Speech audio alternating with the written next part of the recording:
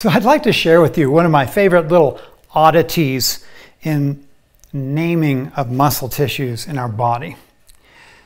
So whether we're in the arm or the leg, when we're learning anatomy, we learn about the biceps, the two-headed muscle. The two-headed muscle of the arm, the biceps brachii, and the two-headed muscle of the leg, the biceps femoris. So in either the arm or the leg, we actually have a triplet of muscle tissues that are joined together to form what's really an N-like structure, shaped like an N. So in the leg, we have our N right here, semitendinosus, long head of the biceps femoris, short head of the biceps femoris. There's our N-shaped muscle of the leg.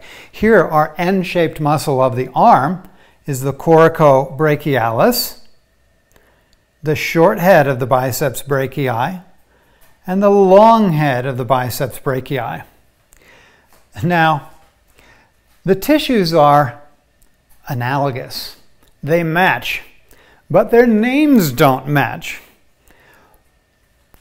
Different tissues are paired to become the biceps in the arm than in the leg. So we have an N shape in both.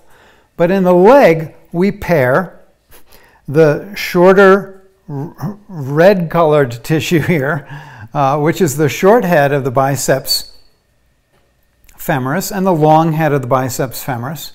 But over here, so we call this the biceps femoris, this pairing of this short muscle and this long muscle tissue here, and they do share a common tendon. Over here, there's a common tendon shared also between the shorter muscle of the triplet, the coracobrachialis, and the short head of the biceps brachii. But we don't call this pairing the biceps in the arm. Rather, we call this pairing the biceps in the arm. So this would be the short head of the biceps brachii and the long head of the biceps brachii. But that pairing matches over here, but we don't call this pairing the biceps femoris. We call this semitendinosus, and we call this the long head of the biceps femoris. But the long head of the biceps femoris actually is the match to the short head of the biceps brachii. And the long head of the biceps brachii is actually the tissue match to the semitendinosus muscle.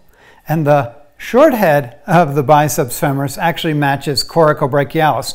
So my point is that we have the exact same tissue pattern in the arm and the leg, but in the arm we call this pairing the biceps, and in the leg we call this pairing the biceps. So we could call this the biceps brachii, but we don't. So we call this the biceps brachii, and it doesn't match. The tissues match, but the names don't match for the matching tissues. So I prefer to call either grouping of tissues the nuoid muscle, meaning shaped like an N. Okay, so nu is the Greek letter for N. So like an N, so the nuoid brachii and the nuoid femoris is a way to just remember for fun that we have actually triplets of muscle groupings, and our anatomical custom is to call this the biceps brachii and this the biceps femoris. So it's all mapped out here. It's almost like a brain puzzle, and yet it's a nice way to learn the tissues, what's actually in our bodies, because as it turns out, the semitendinosus and the long head of the biceps femoris are actually just as joined together as the so-called biceps are.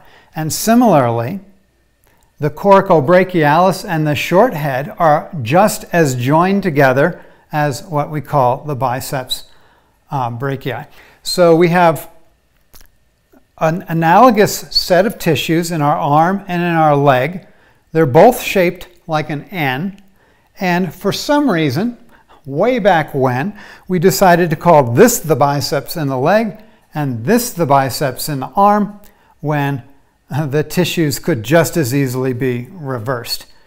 So that's my remapping of the biceps to help you better understand both the actual tissue relationships, but also the fact that our language that we assign to tissues in the body are customs and not necessarily anchored in the reality of the tissues. Thanks for watching. If you'd like to study more with me, go to gilhedley.com. There's a ton of stuff there. Enjoy.